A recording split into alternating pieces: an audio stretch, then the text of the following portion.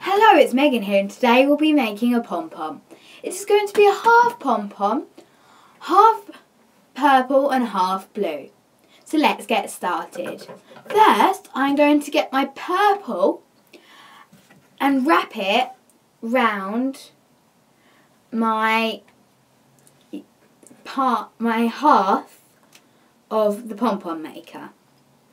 Then I'm going to get my blue and wrap it around the other half of the pom-pom maker. So let's get started. I've already wrapped my purple one and cut it on this half of the side, but I will show you how to do it with the other side.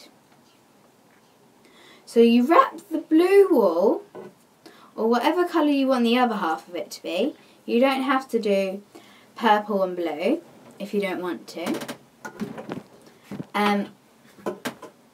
You could do purple and orange, or green and orange, or green and red for Christmas colours, or whatever colours you want really. It has to be a nice thick layer, otherwise it will be not a very nice looking pom-pom. Once you've finished wrapping it around, which I will be done in a minute, you cut it like I've done on the other side.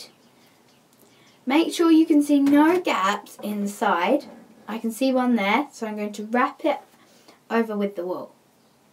Then, when you gaps, you get your scissors and you're going to cut down it. I'm just going to finish mine off and then I'm going to do that.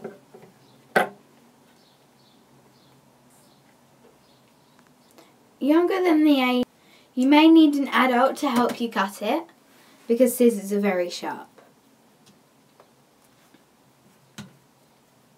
But if you are older than the age of 7, ask your adult first, but you should be allowed to use scissors yourself.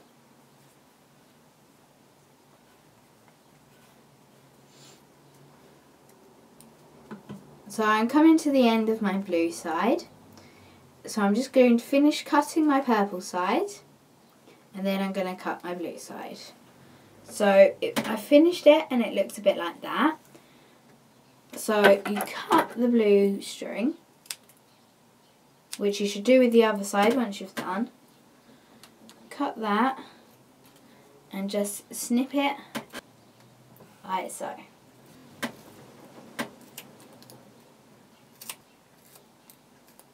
Move on to the blue. Double up on the blue or the thinner wool, but I would just buy some nice thick wool that's nice and soft and not prickly. Cutting, you remove the sides. I will remove the sides. You have to do that. Remove the sides and then remove the corners. So you take the corners off first. Oh, there's a little bit that I haven't cut. So then it depends on what size. And then do the same with the other side. And then take these bits out. And then your pom-pom is finished. Thank you for watching. And I'll see you all tomorrow. Bye!